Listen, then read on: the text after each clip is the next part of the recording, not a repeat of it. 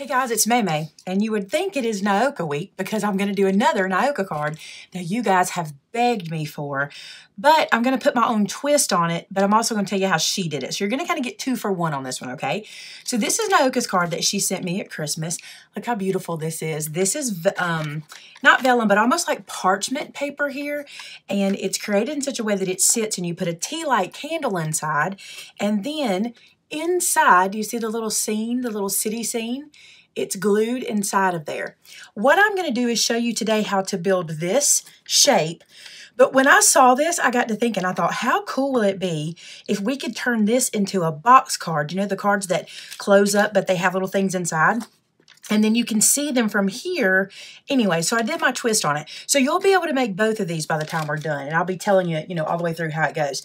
And when I say both of these, this is what I mean. So this is my twist. I made this using the Once Upon a Princess paper. Look at that cute little Cinderella. And look, when you open it up, it's a box card. And inside are some of the stickers. And it says like this. So I just treated this like a box card like you've seen 1,000 times that have the little, look, I'll show you the ugly part, right? It has the little pieces inside. And so you can create your own little scene inside of there. So when you give this to someone, they can sit it on their work surface or their dresser or wherever, and they can see this cute little scene. And in here they have a frog, some flowers, a high heel, a princess dress. All of this is done from the paper pack. I didn't stamp anything. This is stickers and paper pack. So what I thought is, since I did this one, today together we'd make one using the Fashionista pack, which is another adorable pack. So that's what we're going to do. So let's make this card, all right?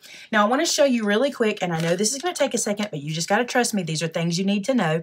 If you notice here what I did with these openings, Nyoka did the same thing, but she did them with a postage stamp die, okay? So that die left a hole, just like mine did, but she backed hers with the parchment for the glow, okay? I'm just not going to back mine, but you totally could, and you could, change this up any way you want. I just thought, why not get 2 for 1, right? Okay, so there's that one. And by the way, Nyoka used paper also. This is the Wise Men Still Seeking paper pack. And these, I think, are stamps that she used, but a lot of this is just embellishments that she used, which is gorgeous.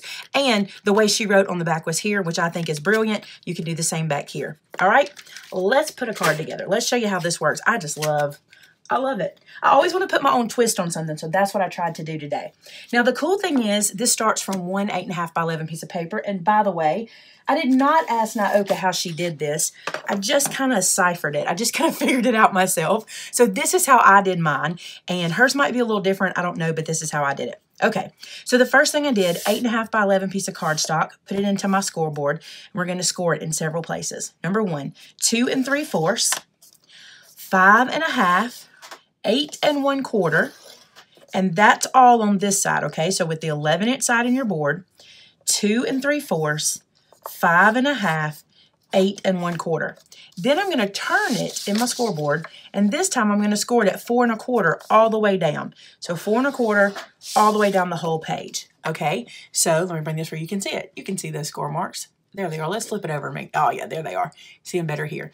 All right, so 1, 2, 3, and this one. And don't worry about writing that down. We'll put that on the blog for you, so you can just go to the blog and get all the measurements. All right, the next thing I need to do is need to make a slice in between here. And you've probably seen this done before. I mean, this has been around. People have done this. And there's even other, you can turn this into all kinds of things. But here's what you're going to do, okay?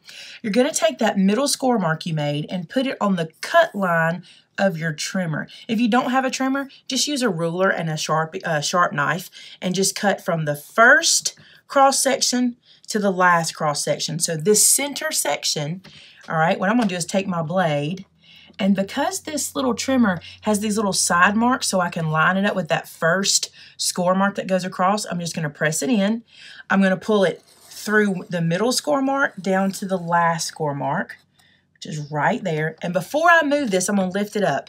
And I'm going to look. I'm a little short here, and I'm good here. So I'm going to put this back in, and I'm just going to run it up just a smidge to get that side. So let me show you what we actually just did. On the middle score mark, we just cut this center section, okay? So you see that's all we did. Not hard at all, just that middle section. Now that I've got that done, I'm going to go ahead and fold and crease everything, all the lines. And I'm going to use my bone folder and really crease it. All right, so there's that one. I'm going to fold this one in and crease it to it. Just try to keep everything kind of straight as you can. Then I'm going to get this middle section here. You're going to fold and crease all of the lines, so at this point it really doesn't matter which way things are going because I need to fold and crease everything. Then I'm going to go ahead and fold the middle down. And you want to make sure you line this up nicely, okay? Because sometimes your score marks can get off. So take your time, line that up, and then crease that down. Like that. Let's line this one up nice and smooth. And then crease. Very good. Now what you'll have is this. We folded it in half, and you'll have this that does like this. Now do you recognize that from the card earlier? Okay, so I'll bring Nyoka's back over, and there you go. That's the shape, okay? Now, from looking at hers, she may have used 2 pieces to make hers happen, which is not a problem, okay? If you want to use 2 pieces, instead of using one and making this slice, you're just going to cut this piece in half and then glue these 2 panels together, and you get the same thing. So either way you want to get there, you can do it ever how. This is just how I did it. All right, now we need to cut out our die piece here. So to do that, what I'm going to do is I'm going to close this up, okay? And the die I chose, this is one of my Brutus Monroe dies. This is the oval. And I thought the oval would be pretty for a good window. And I'm going to put it here. Now, I want it to cut through both of these panel pieces. So let me show you what we're doing. Folding this paper in half, I want it to cut through both of these pieces. That's what's going to give me the window. So when I close it, I just want to pay attention to where those are. It's right here in this bottom corner. And this is where I'm going to cut. All right, so let's bring the Cuttlebug over. We'll do it sideways like this. And then my plates, which I've hidden from myself here. You guys would not believe the mess in this craft room. You probably would. We're all crafters. All right, so I'm going to lay this in like this, okay? Put my piece in. And then because of the way I have this laid, it's this bottom panel here, okay? I'm going to line this guy up. Now, I got really close last time. If you need to measure or mark or anything, you go right ahead. But you guys know me. I am the queen of eyeballing. So I'm going to eyeball. That's where I want that to go. Then I'm going to place my other plate down and cut. Now I'm going to run this through twice because this is snug. I've got a folded piece of paper and a die, okay? So I'm going to run it through once and it's going to wiggle on my table. That's all there is to it. Then I'm going to come back over it just to be sure. Because again, I want it to cut through both pieces. If you don't have a die to cut this, do not fret. You can just trace a shape and just cut it on both sides. It will not be a big deal. As long as you get an opening, then the card will work. So here's my 2 pieces, which, by the way, aren't these awesome to use for a card for something else? Save those pieces. They even, because I used that stitch die, they even have little stitched edges on them. Perfect. Okay, move this guy out of the way. We're done with you for now. And then, I have something on my plates. You know what we're going to do? Here's how we're going to fix it. We're going to turn it inside out and just pretend like this is the inside, is the outside now. We'll just have to make some adjustments in the folds. But this stuff happens. I have something on my Cuttlebug plates I need to clean off, and it's causing me a little bit of heartache. You won't have to do this part, so, you know, don't worry about this on yours. Okay, so now you can see our little opening, right? I need to fold this too, and then fold this to get it working. There we go. So now we have this cute little opening. Now to make the crossbars, let me bring my card back over. Now to make these little crossbars that are going to hold anything you put in there. It's so easy, y'all. It looks hard, but it is so easy. All right, piece of paper, or piece of cardstock, okay? And let me tell you the measurements just because, and that'll be in the blog post as well. So it's 3 3/4 wide by 3 inches tall. I'm going to put this into my scoreboard on the 3 3/4 side. I'm going to score it 1/2 inch in from one end and 1/2 inch from the other. So 1/2 inch, 1/2 inch. Okay. Now I'm doing this to save time because I did not want to score 4 different times. Now I'm going to cut this down to be my bar pieces, and they need to be 3/4 inch each. So now that I've scored it, when I cut these down at 3/4 inch, I don't have to go back and score 4 times. So score once and cut 3 times because we're going to have to cut this 3. Ooh, I did not close that down. Almost made a mistake. Okay. And then 3/4 one more time. And this gets me my little crossbar sections. Now, if you're using a die that's bigger, the reason mine are 3/4 is because notice I moved my die up and I wanted these to hide in that shape. But if you're using a bigger die, you might want to make your little crossbars a little thinner, but just adjust that to how you need it. Now, here's how I did this. I opened this guy up, okay, just like so. Took these little guys and went ahead and folded these pieces in, both pieces facing the same direction. Just like that. And I'm going to go ahead and get them all prepped for this. Make sure you get those folded nice and square. Take your time to get these square because you'll need them to be that way when you put them in. Fold this dude down. This dude down. Like I said, all folding the same direction, inward. Like so, and then like so. Now, we're going to take all of them. In this square panel, rectangle panel, not the first panel here, but the one here, okay, there's a line right here. It's a score mark. Let me draw it with a, so you guys can see it. This is one of our score marks. There it is. So right here in this panel, here's what you're going to do. You're going to take these 4 pieces, and you're going to start with the first one. You're going to put a little glue on it. Okay, and then this piece with the little flap facing the panel line, you're going to glue this at the bottom of your panel facing the score line but not crossing the score line. If you cross the score line, remember we get resistance and we don't want to do that. So let me show you what I did. I'm going to hold it up like this so you can see it there. Let me bring it this way. Maybe it's better. I just glued it right to the edge of that score mark. Okay, now this makes the rest so easy. Now we're going to take the next one. Put glue on the same side, okay? Then I'm going to come right next to the last one and place this one. And the distance is that folded 1/2 inch, okay? So basically, these will all just kind of line up like cordwood. Do you guys say that? Stack up like cordwood? So that's how I'm going to do it. So I'm going to take the next one. And I like to kind of make sure that I've got them folded right. I'm using single-sided paper, so it doesn't matter. But if you're using pattern paper, you need to pay attention to your folds. And again, just the distance of that folded flap from the last one. Glue that one in place, and then the last one. I wonder if you guys say that saying. We say it, and that means like, I guess cordwood is like wood we use for fireplaces. That's kind of what we call it. I don't know, those weird sayings in the South. All right, so I got all 4 of them glued right beside each other. Now this is where it gets even easier. I promise it's so easy. Ready for this? We're going to lay these down one at a time. So I'm going to lay it down, lay it down, lay it down right on top of each other, okay? Now, the only thing you have to make sure of here is that these little flaps are not crossing each other. If they're crossing, you're going to get some resistance. And I have one that is. And that's just from not folding them exactly the same, not scoring them, whatever. I'm going to come right here to this edge, and I'm just going to snip a piece away. That's all I need to do. And then I'm going to lay them down and make sure nobody's crossing. This one right here is a little close for me, so to save myself headache later, I'm just go ahead and trim it. Just make sure it's not crossing. But I like a 1/2 inch piece to glue down. I feel like I get better like longevity. If I had a 1/4 inch piece right here, I'm afraid it wouldn't stick very well. So that's why I did a 1/2 inch flap. Now you're just going to come in and put glue on every one of these little flaps, just like this, with them laying down, okay? Fold this piece over, and these guys are now going to attach right where they need to be all on their own. You're not going to have to do anything else. That's it. Just glue this down. How easy is that, right? Oh, so easy. All right, and then once those are in, when you do this, look, they go right across for you to put all your pretties on. So stinking easy. I love it. Now we can do all the pretties. Now, when I made mine, I didn't go ahead. We're going to glue this together in a little bit, but I left it open so I could get good reach inside here to put all my pretties in. So let me show you that. I'm going to get this folded correctly. It's not folding well. And if you want to, like, you can go ahead and do all this kind of prep fold ahead of time. There we go. I got a better fold.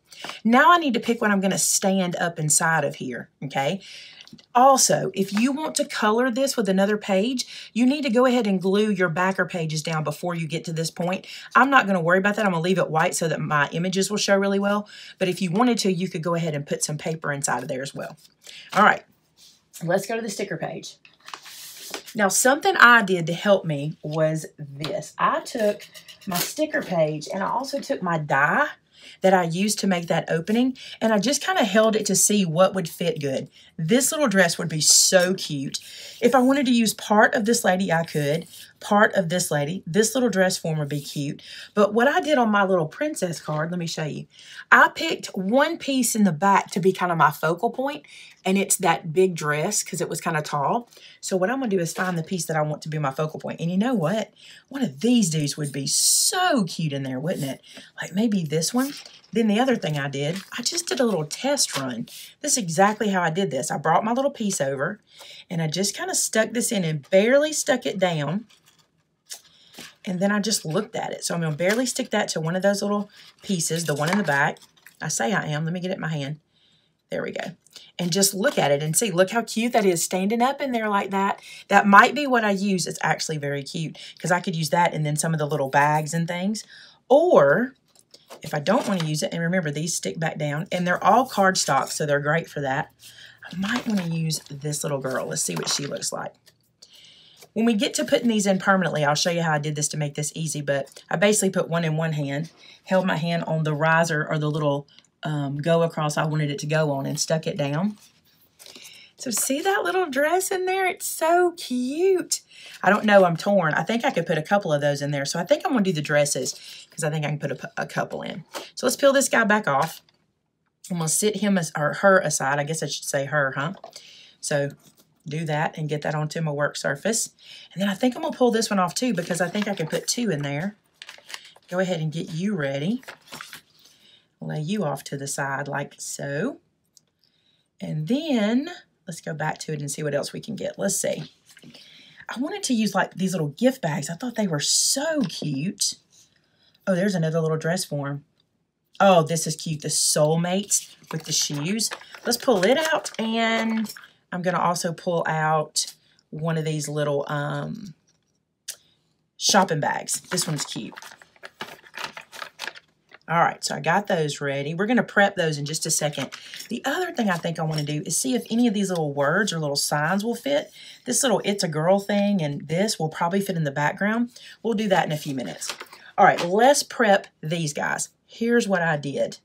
It makes a mess, but it works, okay? I bet this is all twisted and driving you insane. Okay, so I'm going to bring these guys over like this, and I took my powder tool. You don't have to use a powder tool. You could use cornstarch. You could use baby powder. You could use cosmetic powder. It would not matter. I'm going to take this and I'm just going to pat it on the back. And what this does is it takes the sticky off.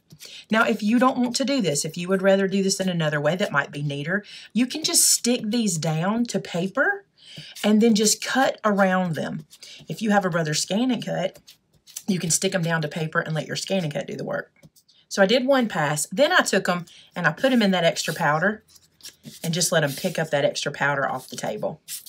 It's messy, I told you, but it works. Then I'm going to take these guys aside and clean my table. I'm using a little squeaky clean. I find that this squeaky clean is so good for these mats. I don't know if you guys are using squeaky clean, but it conditions my mat and it keeps it looking so nice and clean and black. I just love it. Now, do I know that it conditions it? I don't know that. It just seems as though it does. So get that nice and clean. Ugh, look at the dirt. That stuff picks up everything.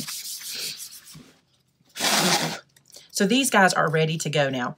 All right, so let's bring our little piece back over. And this is what I did. I just took them, and at the bottom, I applied glue, because this is what's going to stick down to our little crossbars, okay? I laid this down to the side, and on this end, I put my hand on the crossbar I was going to be placing this item, whatever it may be, and then I used the other hand to kind of meet it and line it up. And I'm going to let these dresses go in two places. So I'm going to put this one kind of to the front and just get that stuck in there like that. It's so cute and it's so easy. And this is the same thing you do if you're making one of those other box cards. It's the same concept. Then I think I'm going to put this one up kind of to the front and put some distance between them and maybe even a little lower. That's super cute. So let's put some on there. And then I'm grabbing the one I want to use, which is the second one instead of the third one. I'm going to push this down a little lower than my last dress so I have a little bit of like stair stepping in there. Glue that dude down. Then I'm going to sit it up for a second and see. I think I want this one to be on that third row a little bit lower. Oh, that's cute. Yep. Third row a little lower. So again, I'm just putting my glue at the bottom and then sticking it on the riser that I want it to be on. All right, I'm gonna grab the third riser so I know where I'm going with it. Stick this inside, and I want this one to be a little lower, but in the center, so I'm just pulling that down. As long as it doesn't come out the end, I'm fine. Oh, that's cute. And then the little gift bags, I think would be cute kind of right here in the front. Yep, or the little shopping bags. So I'm gonna put a little glue here. And then again, I'm gonna grab the riser I want it on, and this time it's the first one. And I don't even have to go all the way through the thing. I can just come to the front. I think I'll put it off to one side like that. Now there is plenty of room for me to add lots more things in there, but look how cute. Oh my goodness, I just love this. Let's put some of those little signs. Oh, actually, let me show you. Now I can glue this shut. I just did that so I could have a little more room, but I'm gonna take my glue now and just run it in here and glue these sides down. I just did that really so if I needed to open it a little wider to get my hand in, I could. But you can do this any way you want. You can glue this ahead of time. I just thought I'd wait till I had to shut it. Because see how big I can open it if I need to get in there? And then put a little glue here. I missed that side. And then just close that down. These are just so stinking cute. Oh, I love it. All right, let's put a little sign in there. Let's go back to our sticker sheet. And I want to see if this It's a Girl thing will fit. Because I think it will. Yeah, it will. And I'm going to put it at a little angle back here toward the back. And I'll turn it so you guys can see that. See where I put It's a Girl thing. Oh, I blocked it. There it is. It's a Girl thing. And let's put something on this side. Lots of little things. I like see it, love it, buy it, repeat. This little sign is cute. So I'm going to put it over to here. Something like that. And I love using the stickers. Y'all know I'm all about letting the stickers do the work. Then what I did for these side pieces is I went into the paper pack, and you know the cut-aparts that I love so much. I chose cut-aparts that were what I want. So I used one that looks like this. It's going to go on this side, and one that looks like this for this side. And I cut them just exactly. They're a little too short to get the job done, you know, automatically. So there'll be a little gap at the top, but they work perfect for the width. So this one has a little quote that I think is cute for the inside of a card. And how cute is this to give to somebody? They can sit it on their vanity, or if you do it like get well soon theme, they can sit this on their bedside table. Or if you do this gonna miss you theme, they could put this on like their windowsill in their new home. Anything you want to do, and this would be so cute displayed in somebody's home. I think this is adorable. And easy to understand. When you take this out of the envelope, you know that's what this does. It makes sense. Now, I'm not through. I think this needs something. And I want to show you what I did on the princess one because I don't know if I'm going to find it in this one. But I took a sticker and stuck it down and folded it in half, and it just kind of went across the middle. And I'm perfectly fine with how that looks. I think it looks adorable. So let's see if we... Oh, look, I do. Shop till you drop. Let's do the same thing. Same little trick. Line this up here. It just looks so fancy going across. And then I just bent the sticker. I just came just like this and just grabbed it and bent it, and it just goes all the way across. Perfect. Then I decided in my other one that I wanted some little pieces just here and there. So like this one that says love it is cute. This little heart, I'm gonna grab it. Oh, this little flower is perfect. There's a little flower. And let's see if there's something else I want to add. Maybe, we'll see. All right, so I went ahead and used my powder tool on these as well so that they wouldn't stick too awful bad because I want them to hang off a little bit. So without making too big of a mess, we'll just do these like this because they're tiny. And I'll pick up what I've dropped down here on my work surface. You can do these ahead of time, and I probably should have so I could clean it all up at one time, but I wasn't thinking. So like this one, I just wanted a little something to kind of hang over the edge. So I just put a little glue to one side. Like so, and then I'm going to put this guy right here, and it just hangs over a little bit and makes it look a little more dimensional, right? It's so cute, y'all, so cute. And this one I think I'll put at the top on this side. So a couple little dots. Stick that up there like so. It says love it. Again, overlapping our little opening because I want it to look a little dimensional. So that's what I would do on the inside. You could add bling and all kinds of stuff, but that's the inside. But let me show you the outside. So if we close this down and give it a nice crease, we have basically an A2 size card here. So I went into the paper stash again, or to that paper stack, and this is what I chose. I'm going to put this down as a backer, like so, and then I'm going to put this guy on top of there. So let me glue this down real quick. Isn't it awesome when you can let the paper do the work and it looks so, so cute, and you get to play with stickers and glue and paper? It's just fun. Just fun. So there's that one, and then this. Then to sign it, you have plenty of room on the back to add a panel that maybe you write on, or you can write directly on the card. Either way, you have plenty of options for that. Plenty. So look at there. A girl can never have too many shoes. And when you open it up, it looks like this on the inside. I think it's adorable. I love it. I love the little aperture. It just makes sense. Like you could just put something in there to be so cute. So there's one. Here's the little princess one. And look, when you close it, you can see, isn't that cute? And then Nyoka's, which is just as gorgeous. And you can put a tea light candle in there and light that up. Isn't that beautiful? Now, I told you I wanted to make sure I explain this to you. The biggest difference in these two are the shape of her opening, okay? Because she did a more square shape, and she used a little like a parchment type paper and put a little city scene behind it so it would shadow out. But the basic construction of the card is the same. I do think she used two pieces and glued them together, and I just used the one piece, but it doesn't matter how you get there as long as you get there, right? All right, guys, there you go. Two options. Let me see if I can put these all on screen. It's not going to matter. You're not going to be able to see them anyway. Two options. 3 different kinds of cards that you guys might want to send out to somebody this year for who knows what. I love how they turned out. I hope you guys enjoyed them. Now, if you make these, I want to see them. One like mine or one like Nyoka's. I love whenever you're inspired by something I do on video and you share photos of it for me. So I would like to see them either on our Facebook group called Maymay Made It, and so did I, or in our customer gallery on our website. Just type in the words maymaymadeit.com, and then at the top of the website you'll see a little bar and it says more. Click more and the customer gallery will pop up. And if you need inspiration, there's all kinds of inspiration there for you guys. All right, guys, thanks so much for watching. I hope you enjoyed this one. Talk to you again real soon. Bye-bye.